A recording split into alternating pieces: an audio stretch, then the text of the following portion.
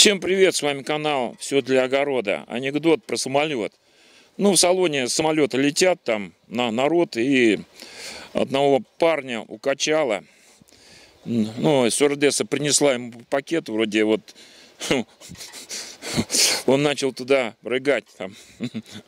Вот, и весь этот салон, все засмеялись дружно, смеялись. Вот, стюардесса ушла на некоторое время, приходит там через 15 минут, смотришь, этот парень смеется, а все в салоне в такие пакеты рыгают.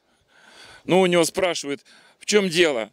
Он говорит, через край, говорит, пакета полилось, он, говорит, отхлебнул малость.